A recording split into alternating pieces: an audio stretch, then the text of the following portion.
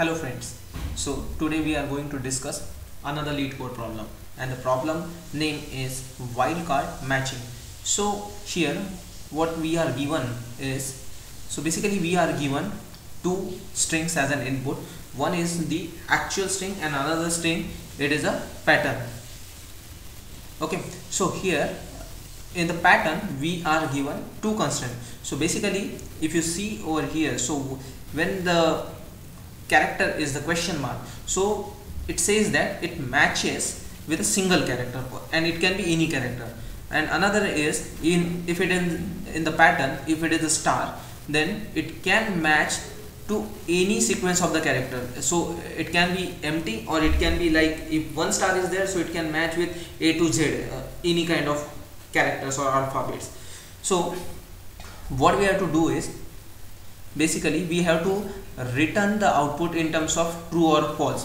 So when the S and P, both the strings are given, so we have to check whether the particular pattern gets fully matched with the string set. So for example, in the example one, if we consider, so here the string given is AA and the pattern is P. So here it is straightforward. So the length of the P in this case, so this pattern's first character, that is A, gets matched with the character A in the string 1. So but in this case we are left with 1A remaining, so that's why the output is false. Even if you see the explanation, A doesn't match with the entire string AA.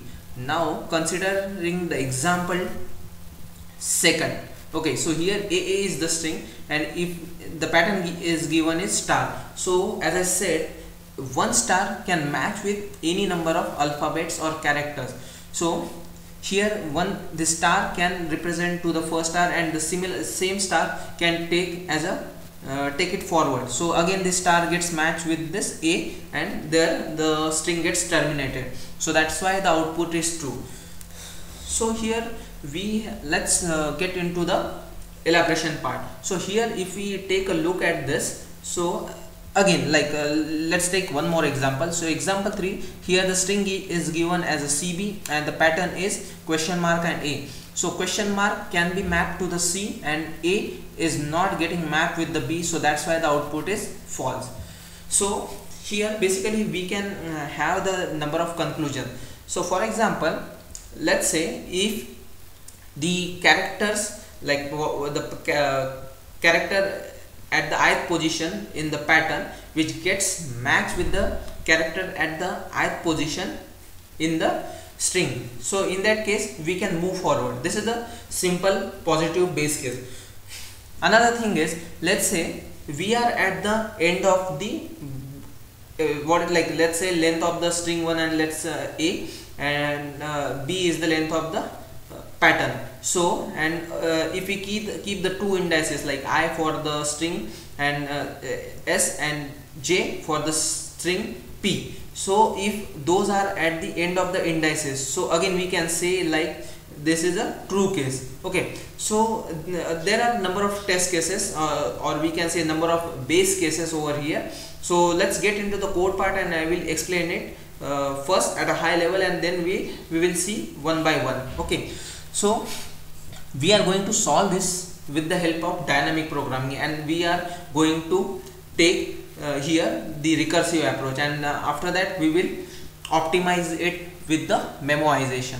So let's get into the code part. So this is the isMatch function is given, and it has to return the boolean value, it can be true or false. And here in this we are given this two strings parameter, two inputs parameter, one is the string and another is the pattern. So what I am doing over here is I am going to write a simple DFS function which travels from 0 to the length of the string as well as to the pattern.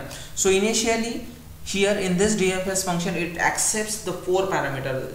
First is the string, second is the pattern, and there are two indices. One is for the string S, and second is for the string P, that is a pattern. So here inside this DFS function, initially I am starting at the 0 0 location for both string and S and for string pattern.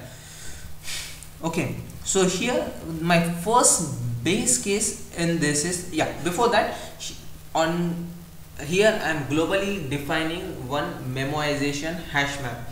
So we will get into that part, but just make a note of this. Here we are defining this string and the as a key and boolean, that is a return value for that particular string or that state. So at every position we are calculating the strength state of the indices, like I and j. Okay, so here the first condition, if we take a look at this, so if my I is at the length of the s and j is at the length of the p, okay, so in this case it should return me the true value because we have successfully traversed the list. So that is what the positive scenario. Okay, let's say if at the case number 2, okay, if my jth indices at the end of the length of the pattern, so and it means that there are some elements we are left with it,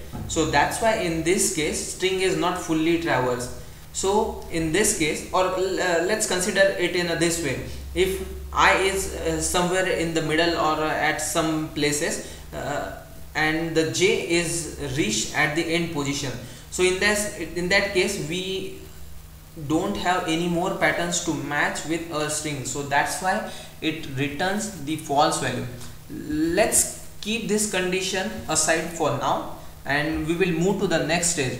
So for example, if my I is at the end of the string, so in this case what we have is we can have the two operations. The first operation is, let's say if my character of the so my jth indices is having the star as a character, okay, and we have to traverse, because let's say if we get AA as the string and consider if, or we can consider it in this way, if the S is empty and J is having the star as a pattern, so in that case what can be the case? I is equal to the length of the string and jth character is star. Yeah, so we have to further dive into the pattern because we have to reach till the end of the pattern string.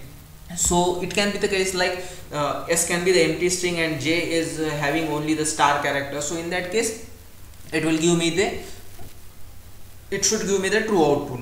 Okay, now coming to the else if condition, let's say if the character at jth character in the pattern is star, so and again and if the I is not at the end, so in that case what we can have the two options. One option is we can consider the mapping of that ith character, this S ith character with the star, or we can just move forward. So if we consider it as a, let's say if we consider it as a match, so what we can do is we can keep the ith pointer for the string S to the next one and keep the J as it is, or another string is we can stay at the ith element of string S but we can skip that star character, so that's why J plus 1 is there.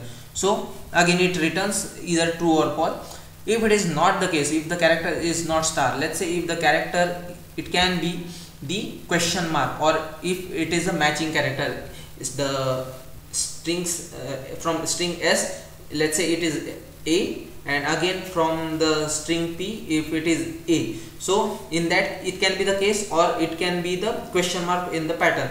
So again it is a valid situation. So in this case we just have to move the pointer of I and J by +1, so it goes for the next matching character. If it is not the case, so if all the above conditions are not satisfied, so in that case it will simply return the false, because it can be the two different character sets at that particular ith and jth location, so we didn't return false. Now coming, so if we run this program without the memoization, so there can be chances it gives us the time limit exceeded, TLE, in the when I submitted this problem, so I got a TLE for one of the test cases. So for that what I needed to do is I have used this memoization hash map. So here I have created this memoization hash map, and for every state what I am doing is, after calculating this b value, I am simply putting this b value over here. So whenever, so this way what will happen, for every I and j I am creating a I underscore j as a key, and I am simply putting that state value inside this hash map or this memoization table, and this way it will avoid to compute the same states again and again. So if now coming back to this line, so here it can say that if the particular state is pre-calculated, so it will simply return its pre-calculated value map.get I underscore j. So this way it will reduce the number of overheads or number of calls in the recursion tree. Earlier the time complexity, if you consider, it is 2 to the power n, but with the help of this memoization, the time complexity reduces to the big of n. And again, in terms of the space complexity, we are keeping the hash map, so again it is a big of n over here. So let me run this program and let's see the output of this. Okay, so here we got the success, and let's see the test coverage part. Okay, so here it has covered all the 1809 test cases over here. So that's it for now. I have posted the solution on the GitHub, and I have uploaded the link of the GitHub solution in the description section below, so you can refer it for the full solution. And if you like this video, please do like this video, share this video, and comment this video. Also you can subscribe to my channel to get the more updates, and thank you for now, and stay tuned for the next one.